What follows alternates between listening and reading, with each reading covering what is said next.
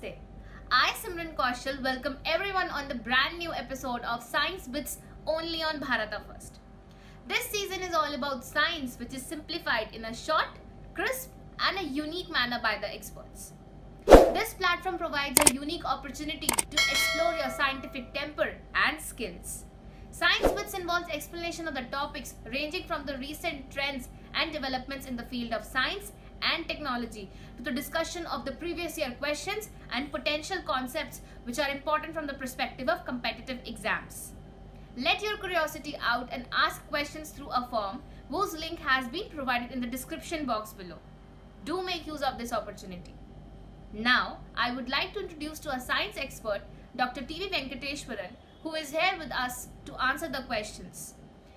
Dr. T.V. Venkateshwaran is a senior scientist at Vigyan Prasar, New Delhi. He is also founder of India Science Wire. So, the first question for today is, what is science behind the nuclear powered submarines?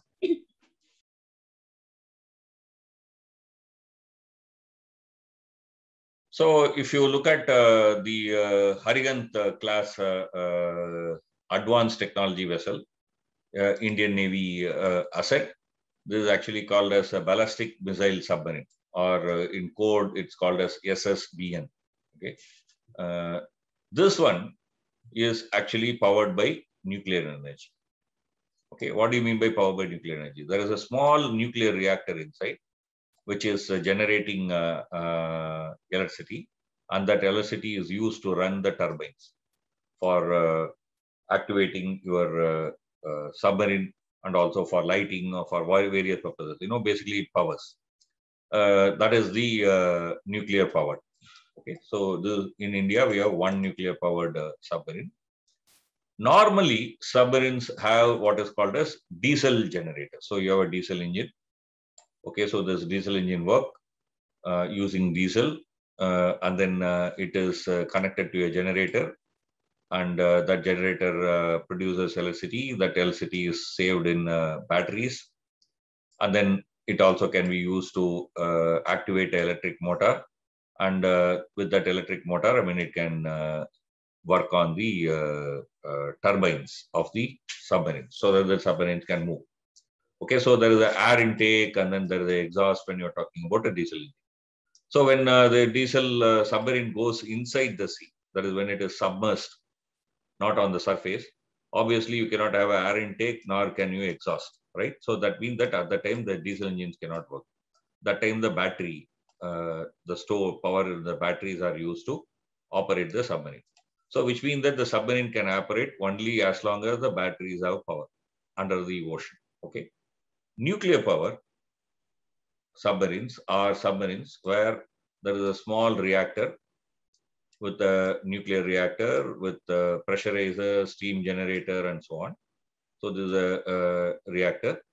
This produces steam.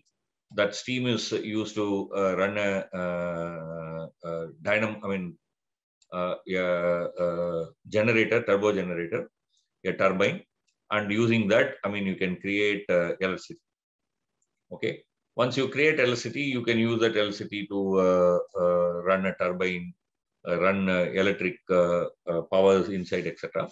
One important difference is in this particular case, there is no air requirement. There is no exhaust. So which means with this nuclear power, you can be underwater for a very, very long time compared to a diesel powered submarine. Okay, so that's the important difference. That was the important advantage. So basically, when you are looking at the military submarines, there are two: diesel powered, nuclear powered. Okay, in the diesel powered, there are two kinds: conventionally powered attack submarines, conventionally powered ballistic missile submarines, so which carry ballistic missile. So SSK and SSB. In the nuclear power, you have SSN. So it's a nuclear powered attack submarine, or SSBN, which means that it carries ballistic missile and powered by nuclear power. So there are these four classes of submarines which are there in the military submarine. So if you are looking at the nuclear powered submarines, USA has a total of 68 nuclear powered submarines. UK has 11. Russia has 29, and France has 8, China has 12, and India has 1.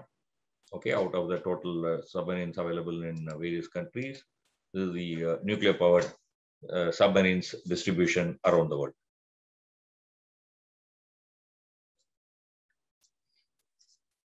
So the next question is, what is Project 75I? What is the significance of this project? So if you look at the number of submarines per country around the world, okay, so you have US, which has the largest submarine fleet, 68, and all of them powered by nuclear power.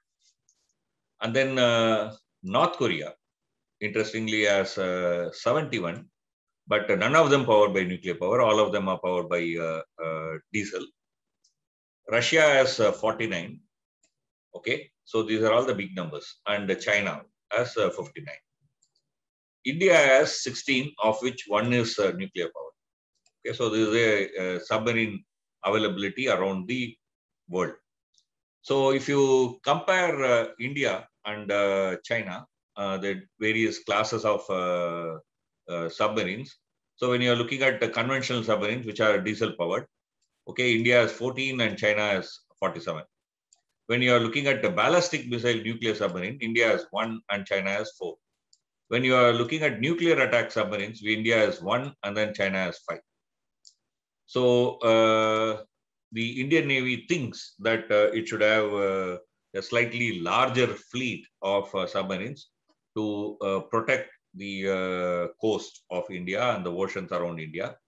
So this Project 75I, I is for India, is a follow-up to the earlier project, which is called as 75, Project 75. So it's an advanced form of Project 75.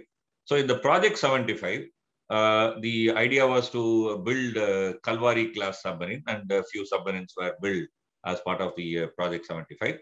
So now, under the Project 75I, the idea is to develop 6 diesel electric submarines. That is basically diesel powered submarines, but with advanced air independent propulsion.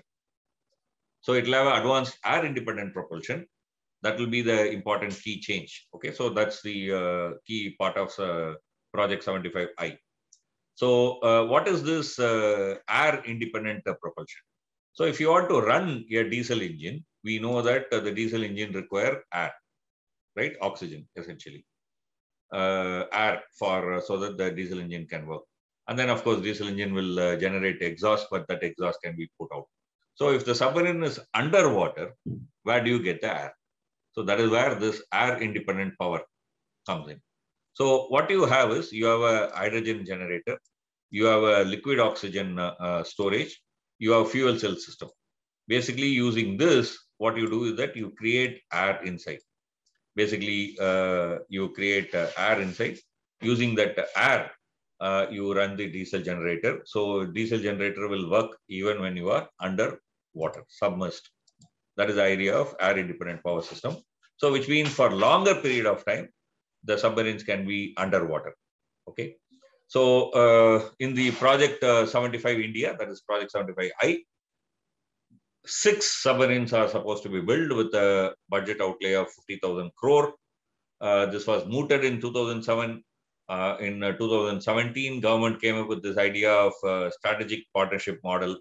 And then recently, 2 Indian shipyards, that is L&T and the Goa shipyard, have been shortlisted.